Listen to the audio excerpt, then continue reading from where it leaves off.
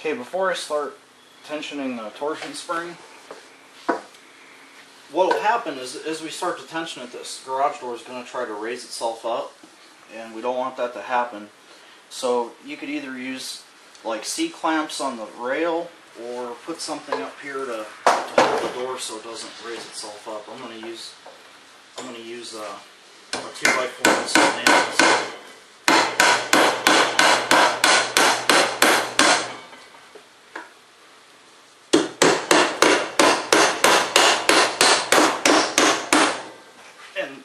That way when I'm tensioning it, the door will stay put.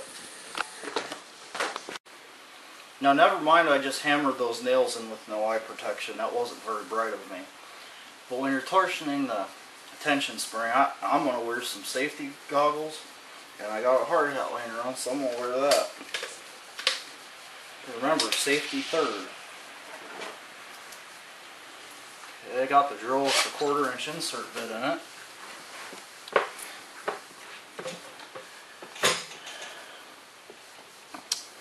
I'm going to go ahead and start winding this spring. Now note right now the line is completely across here. There's no variation. I mean, there is some variation, but it's basically a straight line. And also note right now this whole assembly is still pretty loose. And I believe for a 9-foot door they say to start with like 11.5 turns. And that don't mean 11.5 turns on this screw here.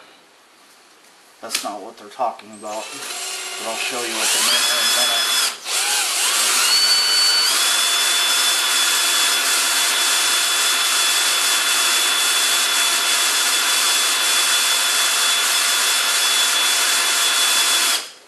Okay, you see right here? There's 1, 2. That's 2 turns of the spring. 1, 2. So that's 2 turns. And we're using this tensioning gadget. You don't want to go nuts on it. I have the drill in low range, and I'm going kind of fast, but I'm not going crazy with it. Okay, there's 3 turns. 1, 2, 3.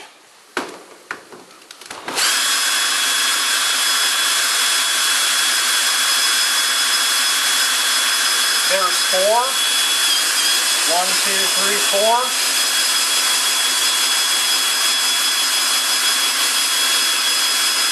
There's 5. You see the spring starting to get some tension on it. 1, 2, 3, 4, 5, 6.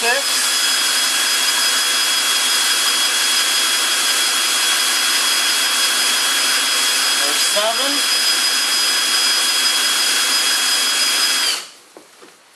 Okay, so we have 1, 2, 3, 4, 5, 6, 7 turns.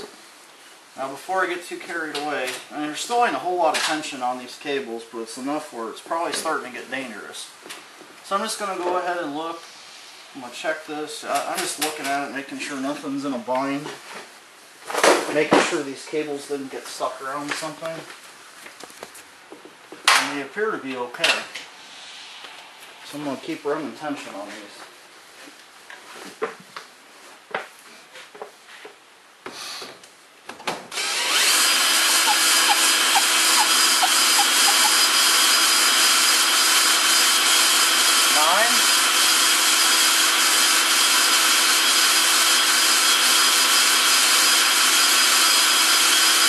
Okay, there's 1, 2, 3, 4, 5, 6, 7, 8, 9.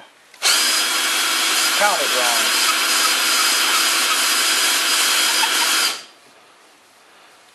Now I'll point out, right now, there's still movement here in this spring.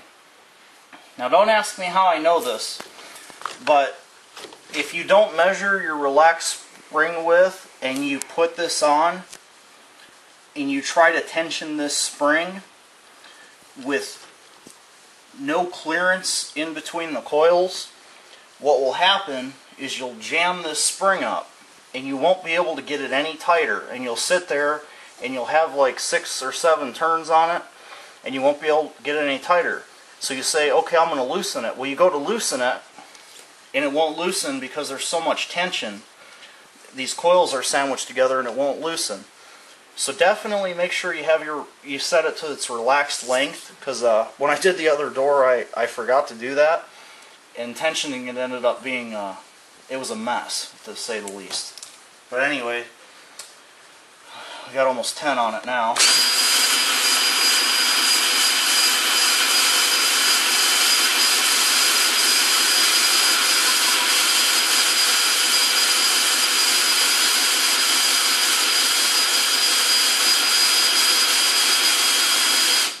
Okay, here's 1, 2, 3, 4, 5, 6, 7, 8, 9, 10, 11.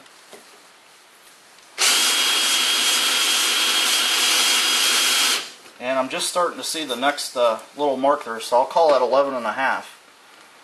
So now what I'm going to do is I'm going to remove this. I'm going to remove this 2x4 up here. Let's see what it does.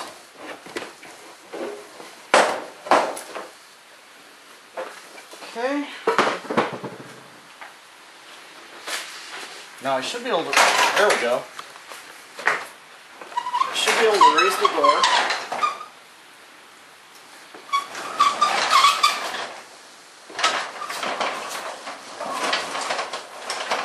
Now I'm not pushing real hard, which is what you want. You don't want it to, when you have the right tension, you don't want the door to go flying up, and you don't want it so you have to put a whole lot of force on it to raise it or lower it. They say pretty much just so you do it with a couple fingers. They also say you should be able to open up the door about halfway and it should stay there. It shouldn't try to go up or try to fall down. And so far, I think the tension on it's pretty good.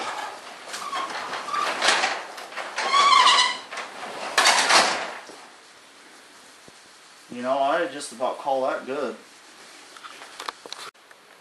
Okay, now that I got the tension properly set, I'm going to go ahead and raise this up just enough.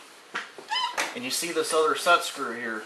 That was the one I was unable to get to before because it was on the back side of the drum and it wasn't accessible. I'm going to go ahead and tighten that down now. And I didn't go He-Man on it, just enough to make it snug, but not ridiculously tight. And I'm going to go over to the other side and do the same.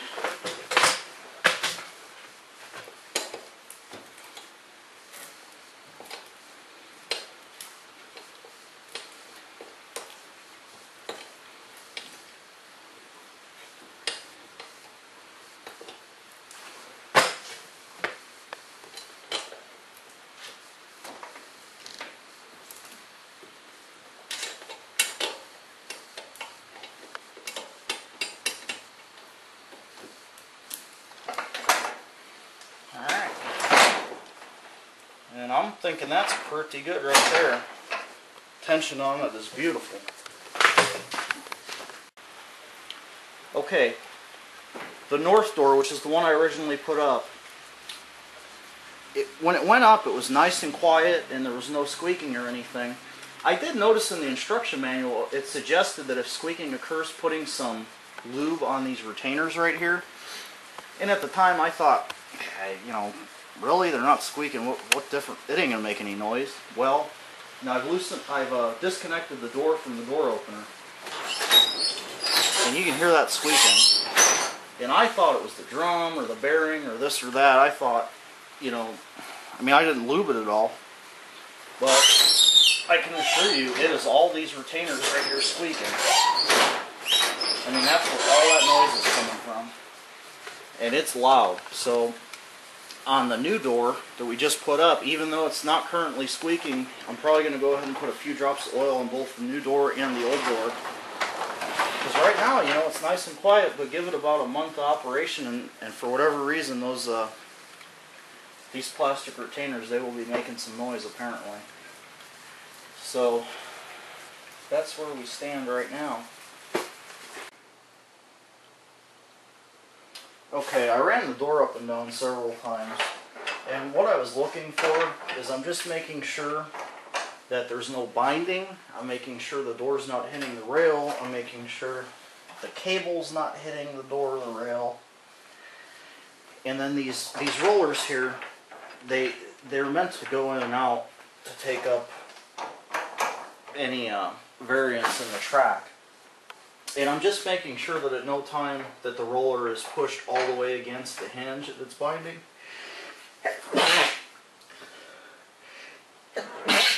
Oh, my allergies are bad today. And I'm also making sure that the roller is it's not coming too far out of this bracket, which could lead to a dangerous condition, because if this were to come too far out, the door could fall off, and that would have to be pretty extreme. But nevertheless, I did check it, and I'm going to go ahead and raise this up, and you kind of could see what I'm talking about. And just that squeaking, that's those plastic guides. So I need to lube those like it says in the manual.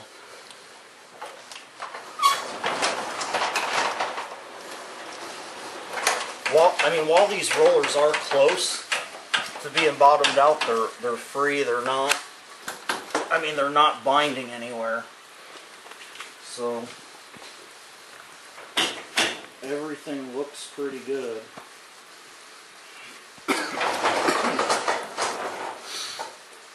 So I think we're in good shape.